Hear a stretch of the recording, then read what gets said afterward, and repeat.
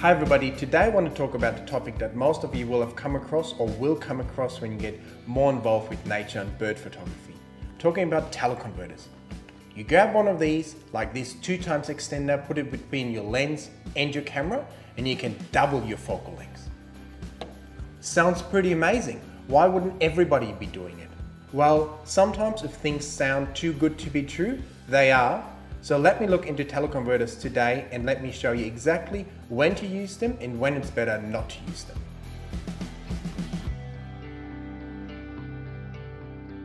So let me start by saying that if I had the choice to shoot with an extender or without an extender, I would always opt to shoot without an extender. Simply because the autofocus will be better, I have more f-stops available to me, and the image quality generally without an extender is better than with an extender. So why use extenders? Mainly because, as you know, with bird photography, it's very difficult to get the birds large enough in the frame. So having the ability to increase your focal length by 1.4 or 2 times is very appealing. And that's also the reason why I'm using these extenders a fair amount when I'm out in the field, because they give me more flexibility and give me greater chances of getting the images that I want. So how does using an extender in the field affect your photography? As I already mentioned, using an extender takes 1 or 2 stops of light away from your camera. So your f4 wide open lens becomes a 5.6 or f8 wide open lens. And then for maximum image quality, you need to stop down at least 1 more stop. So that means with extenders, you generally have to use higher ISO simply because you still want to maintain a decent shutter speed. And because you're now increasing your focal length, you actually want to have higher shutter speeds when using an extender as compared to using no extender.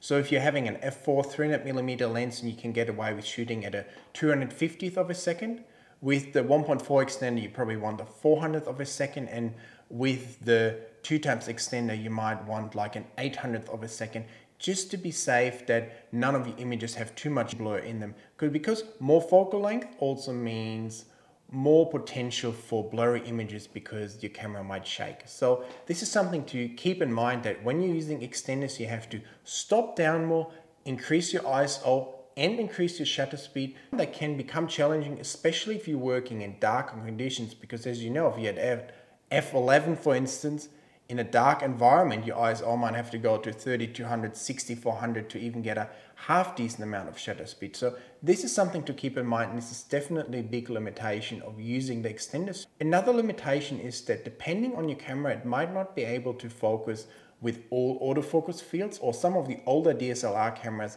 can't focus at all with the 2x extender, for instance, or they just have the middle autofocus and field available to them. With the newer mirrorless cameras, this is not really a problem anymore, but it's just something to be aware of. What also happens when you're using an extender is that your depth of field becomes more shallow.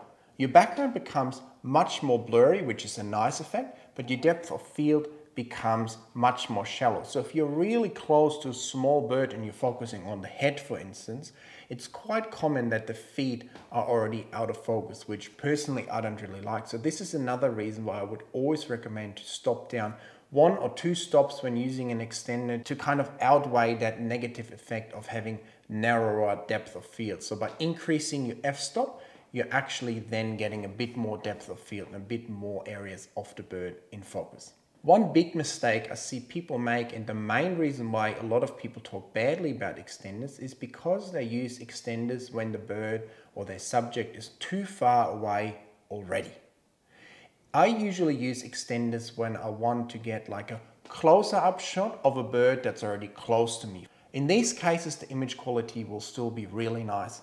But if there's a crane on a field that's already 50 or 100 meters away from me, if I put the 2x extender on, yeah, it might be now this big in my frame, but I wouldn't expect the greatest image quality, simply because the bird is so far away from me and there's so much air between me and the bird. This brings me to another point. I also made a video about 5 tips for taking razor sharp images, and one of the points that I'm talking about in that video is heat haze. And heat haze becomes very apparent when using extenders for birds that are a large distance away from you. For instance, a bit later in the morning, the air between you and the bird kind of isn't crisp and clear, just having these heat waves coming up, and it severely affects image quality and just won't allow you to take great images. So keep that in mind. In a lot of internet forums, you can always read that it's much better to not use extenders and then simply crop your images. Is that really true? Well, it's not my personal experience, but let's not just go by experience or people talking. Let's just look at some sample images that I've taken with my 600mm lens and the two extenders, and then a f2.8 70 to 200mm lens. And I took images without the extender and then with the extenders, and then at the end I cropped the image without the extenders to the size of the image with the extenders, so we can compare what gives us the better image quality.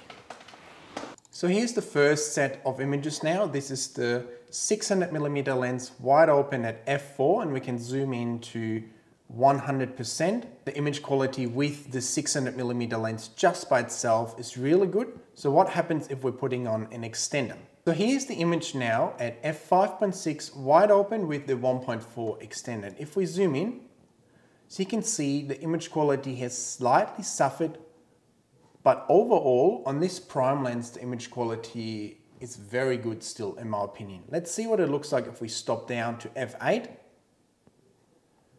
And as we can see, the image quality has slightly improved. Now I really hope you can see those small differences on your screen on YouTube, but otherwise you just have to take my word for it. f5.6 with the 1.4 extender on the 600mm lens is already good, but f8 it's just slightly better and you have a little bit more depth of field. So now let's look at the 2x extender.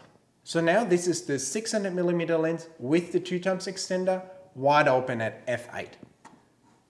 And if we zoom in now, we can see the image quality is still alright, but it's not quite as crisp anymore as you saw with the no extender or the 1.4 extender. So this is wide open. Let's see what happens if we stop down one stop to f11. And as you can see, much better image quality overall now, almost on par with the 1.4 extender. But what about zoom lenses? Typically, without even looking at my examples, I would say that you have to be very careful when using an extender on a zoom lens, especially if it's a lens like 150 to 600 that's wide open at like f6.3 on the long end. I would say most of these lenses can't really handle an extender very well. So that's why I picked a zoom lens today that is a very good lens, has great image quality, f2.8 70 to 200mm lens. I just wanted to show you how that lens performs with the extenders now. This is the lens without an extender at f4, f5.6 and f8. And surprisingly to me, it actually even made a difference on the lens without an extender to stop down slightly from f2.8 to f4 or 5.6 actually already gave me a slight increase in image quality, which is not unexpected on a zoom lens, I suppose, because with all zoom lenses, usually if you stop down, you get slightly better image quality. So let's have a look what happens when we put a 1.4 extender on this lens. So now we're wide open at 70 to 200mm with a 1.4 extender gives me f4 280mm. And if we zoom into this, we can see the image quality is just really poor.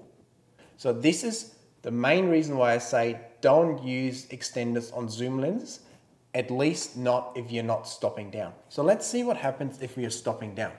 So this is f4 wide open with the extender.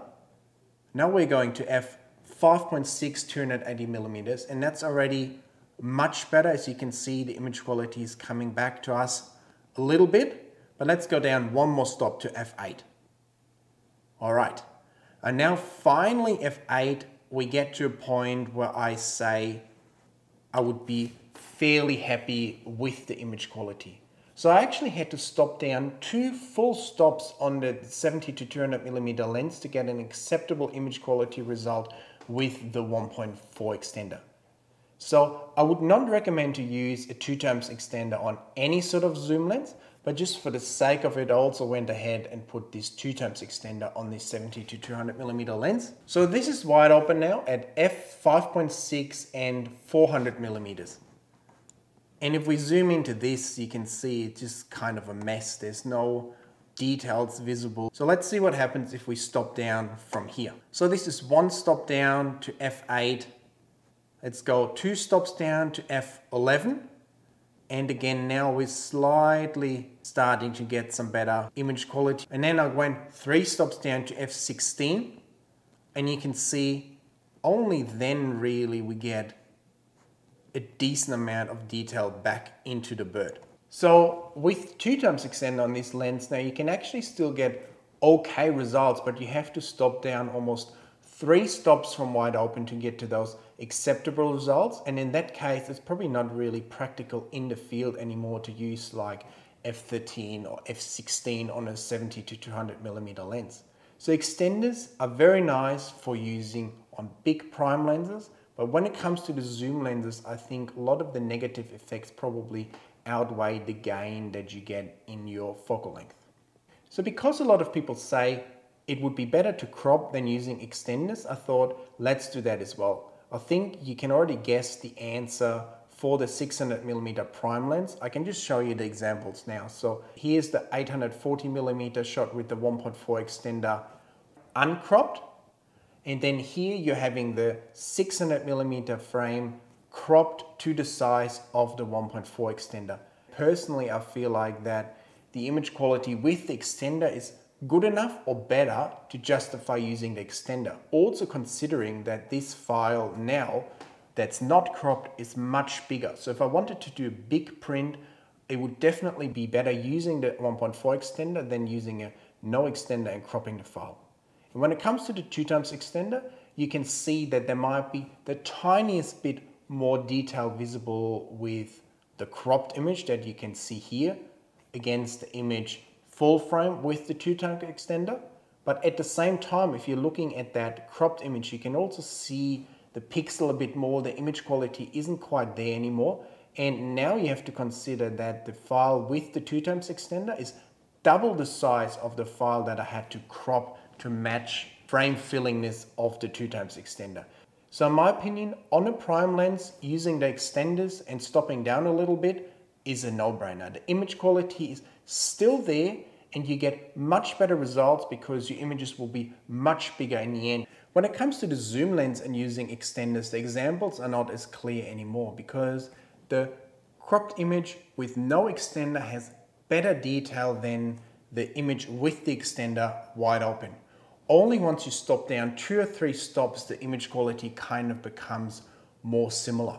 So if you're able to stop down 2 or 3 stops, I think you can still use the extender and maybe get bigger files.